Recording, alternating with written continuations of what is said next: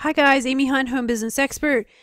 This is an AUTODS lister. So in other words, I'm going to teach you how to list an item in AUTODS and not only list one item, but list multiple items, how to upload in a schedule. So this is actually an amazing tool. I've been dropshipping since the year 2003. I cannot believe this software exists. To make life so easy. I mean, there is semi-auto and there is manual drop shipping. This is something else. Check out the rest of my video to see how you can list items and get started easily, probably under 15 minutes. All right, see you on the other side.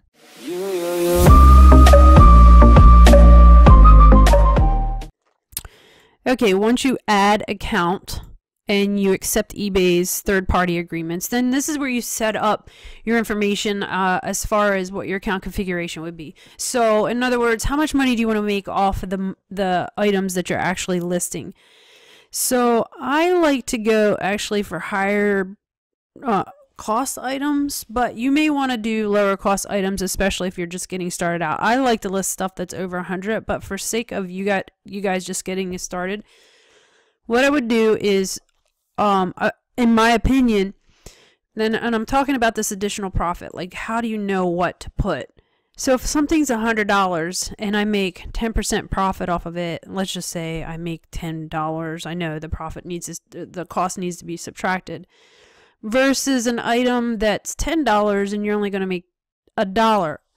If I put something for cheaper, like $10, I might say I want to make 20% profit, versus if I put something for $100, I might want it to be 10% profit. Do you see what I'm saying? So I'm going to actually make more money with the less percentage in a higher priced item than I would be on a $10 item.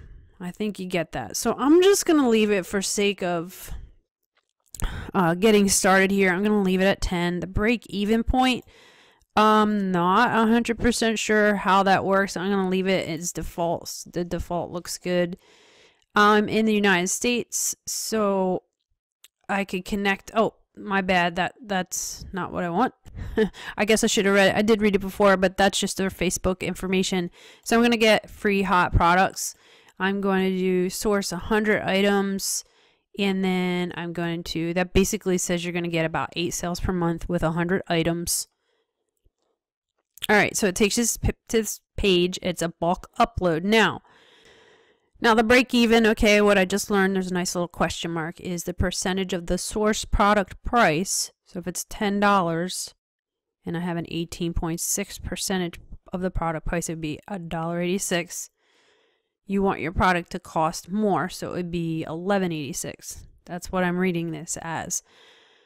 Or you could do additional profit in a dollar amount, or a percentage additional profit. But an additional percentage you want to add to the final price after calculating a break even. So if I break even at $11.86 and I add another 10%, I'd add another $1.86. I'm going to say that's probably a good enough percentage. Limited time sale, 30-day returns. I'm going to just do best quality price, 30-day returns, just something simple. So that's cool. You have a template to basically put with your products. Quantity, I always go with 3. It shows urgency, but it also shows somebody if they want 2 of them, which sometimes people do, that they have that choice. Set policies, eBay policies is fine with me. Again, in my other video, I went, and you can look at, I'll put it in the link below, on how to create your own policy. So I went in and created PayPal number 1. I created my return policy in my new store, and the shipping policy. I'll link it, put it in the link below. Upload variations as well. Enable out of stock items upload. No, I don't want out of stock items. And let's just upload. Actually, I'm going to schedule uploads. I think it's better if you spread out your uploads. So again, this is my first time listing, and this is pretty simple so far. I'm going to schedule stuff for, let's see, February. I like to schedule stuff on the evening because what I've noticed over the years is people buy the most on a weeknight between the hours of 6 and 9 local time. So that I live in the eastern side of the United States, so the Eastern time, like 6 p.m. to 9 p.m. eBay lists things in Pacific time. So when you list something, and I'm not sure what this is, I assume it's going to target my location because of my application. I want to list some at 6, and I want to list some, or sorry, that's military time. I'm going to list it at 6 p.m. today. And sleep minutes. Okay. So this is how much time in between listings. So I'm going to put like 15 minutes in between, so it's spaced out just a little bit more. And then it says, are you sure?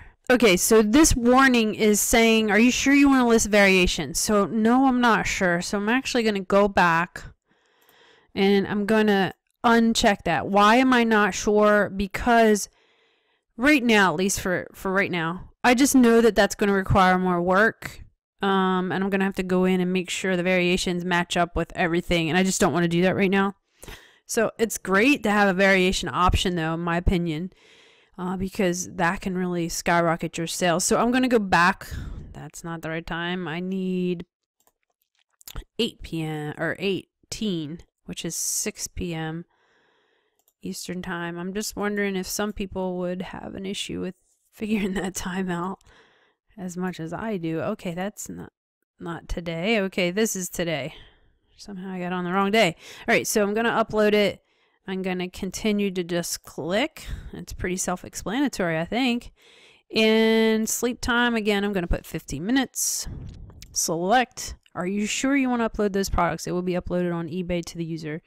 Sphinx Security. Okay, and I'm going to schedule products, and it's going to be uploaded to my eBay account that is linked in the beginning. Now, if you want to add another eBay account, you can add, which is pretty cool. I didn't even know that, that option would exist, but you can upload it to other accounts and add a different eBay account, which I am already in the process of doing all that. So, thanks for watching my video. If you like this, please subscribe to my channel. If you want more information like this, click the bell to be notified in your text app or phone or whatever application you're using to watch the videos. Like it if you like my video, but most importantly, if you could comment. This lets me know what you're interested in, what your needs are, and how to tailor my videos in the future. And thanks for watching Home Business Expert.